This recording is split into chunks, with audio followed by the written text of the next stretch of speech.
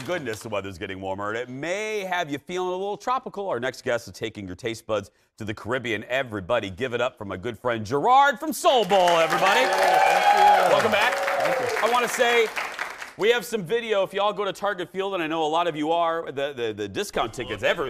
Look at this, everybody. Soul Bowl's at Target Field. How's it going out there? Going good. We're in section 120, so if you guys go out to the game with the family, make sure to come check us out. We got a couple things we're going to have today that you can get at the stadium as well. Okay, so yeah, it's so good. Okay, so today, for the next 2 Sundays, you're doing a theme, right? Yeah, so we're doing Soul Bowl Caribe. Now that the weather's breaking, want to be able to bring some of that island vibe to the cities and kind of celebrate some of the food that my dad grew up eating. I was going to say the inspiration for this is your father, right? Yeah, so my father, he passed away from cancer a couple years ago, and so I get to showcase and honor him through some of the food through Soul Bowl Caribe, which is really exciting. I love it.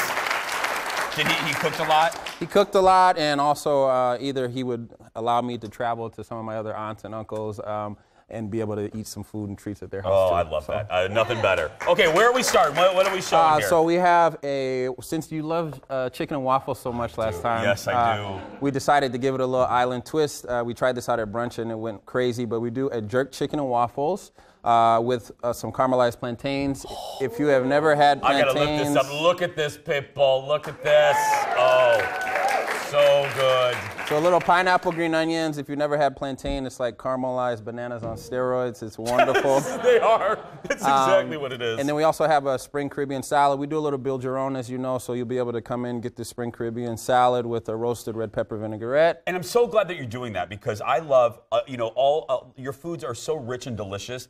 I love that you're doing some grains because, well, we love the fried, but we do need a little mix. You gotta balance it out. I love that you're doing that. Yes. So we have that, and you can mix and match with one of the new items, which is mesquite glazed salmon, and we also have our wonderful jerk chicken as well. There we go. I'll get a shot for you, Eric. Right there.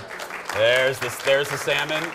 Okay, beautiful. And we're going crazy this morning. We're previewing something new. Oh, really? Okay. So we have a sandwich. It's called the Carnival. If you're familiar with any kind of Caribbean culture, in every island they have a Caribbean festival called Carnival. And so what we're doing is we're going to make a sandwich. And so we're starting with cocoa bread. Growing up, I would spend my summers in New York, and they have these bakeries that make this wonderful sweet cocoa bread. What's the basis of the cocoa bread? What makes it sweet? So they end up making it with the coconut milk. It's kind of the liquid that goes inside. So I'm very excited for that. You get to get some of that. So we're going to start with this wonderful cocoa bread. We're going to take some Kendall, get over here because you know you want some. I know. Come over here.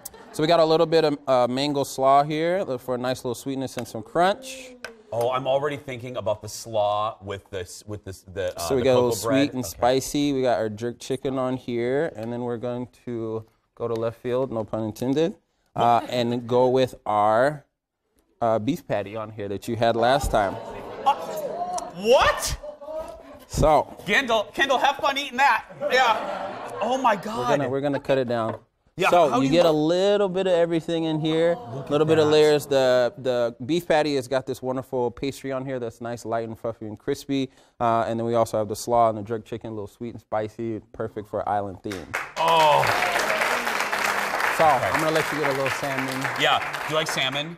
Uh-huh. Okay, eat a okay, a little salmon, here, a little I'll plantain. bring it to you. You get a little salmon Bring there. it to me, thanks. And what again, Gerard? What is this? Eric, can we get a shot? What is this? So this is a Jamaican beef patty. So they take like a minced ground beef and they mix it with a lot of different spices. Put it in this wonderful beef patty that's got this pastry that's nice and crispy. Bake it off, and then it's a wonderful snack that you can have throughout the day. And we use it as kind of like a little add-on. Once you get your Soul Bowl, you get a little snack and treat to have as well. Or you can add it to the very large sandwich. So, how is it? I know. Isn't it good? Okay. Now, I'm not going to eat this on television because I'll look like a... No. You don't want to get your My audience, no. You don't No. My boss hates when I eat on TV, so I can't. But I'm just... I would have to like unhinge my jaw to like this is okay. Fine. There we go. Peer pressure. Did you unhinge the jaw? Okay.